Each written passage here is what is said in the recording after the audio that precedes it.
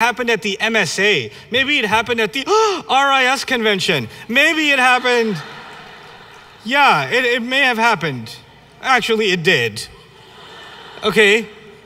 And you know, and I'm not just talking about the matrimonial section and all of that. I'm talking about just at the bazaar. Hey, nice hijab there. This is, you know, like that.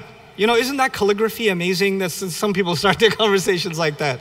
One of the reasons I like to walk around in the bazaar is to see the contemporary pickup lines by Muslim youth. They're not very good nowadays. But anyway, it's fun to watch. But anyway, this has already happened, and they've got certain preferences. They've got something in their heart, and they want to tell you. But you know what? The girl's Palestinian, and she's thinking about a good brother. He's a good brother, but he's, astaghfirullah al-azim, Egyptian. Or it's a Pakistani guy, and he wants to marry this girl, and she's la hawla wa la quwwata illa billah, she's Syrian. You know, and he's really scared to tell his parents. He's really scared to even mention the idea, because the Arab father will say, Mustahilun wa ana hay. You know, mere jeete ji ye hargiz nahi hoga. I want to tell you a really sad yet funny story. Any of you guys know Sheikh Abdul Nasir? Well, Sheikh Abdul Nasir is a good friend of mine. He's got a very twisted sense of humor.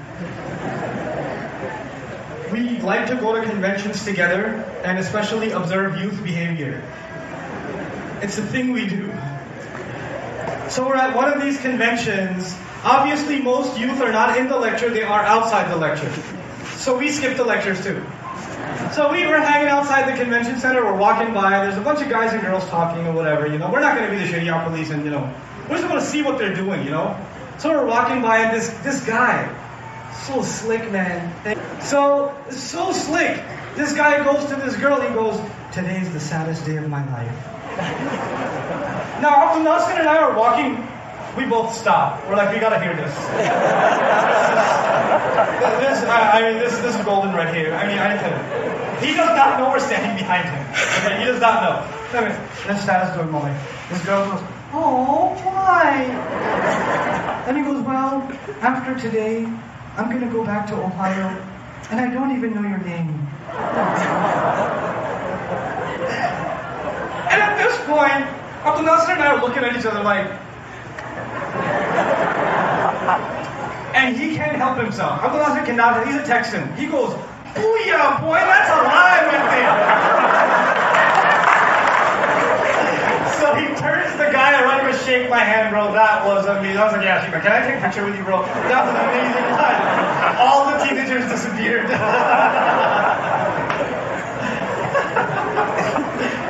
Needless to say, there are some very interesting interactions between young Muslim men and women that happen on many settings.